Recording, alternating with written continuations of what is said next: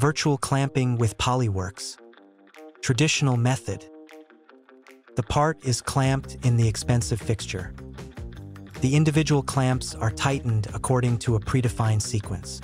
The automatic measurement sequence was created in PolyWorks and the CNC CMM is started. The measurement data is recorded in PolyWorks.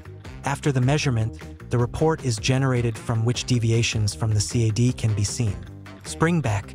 A new, time-consuming measurement is carried out for the quality check. One clamp is opened. The part deforms visibly.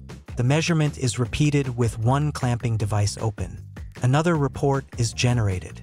Depending on the result, further springbacks are made. Virtual clamping, a new, cost-saving and faster variant.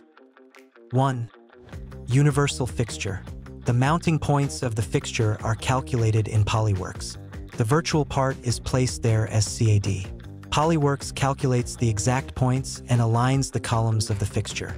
Then the physical adjustment of the fixture takes place. PolyWorks guides you through this process. The part is placed on the previously set fixture. 2. Automated data acquisition. The automatic measurement sequence created in PolyWorks starts. The data of the optical scan is collected in PolyWorks. Point 3. Data preparation for simulation. After the scan, the data is optimized in PolyWorks and transferred to the FEM software with a single click. Point 4. Gravity compensation. Gravity is eliminated in the FEM software. Point 5. Simulate clamping.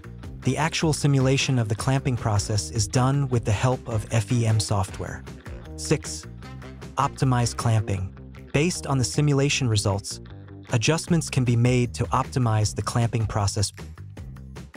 Point 7. Inspection and reporting. The measurement report is created in PolyWorks. Do you have any questions? We will be happy to help you.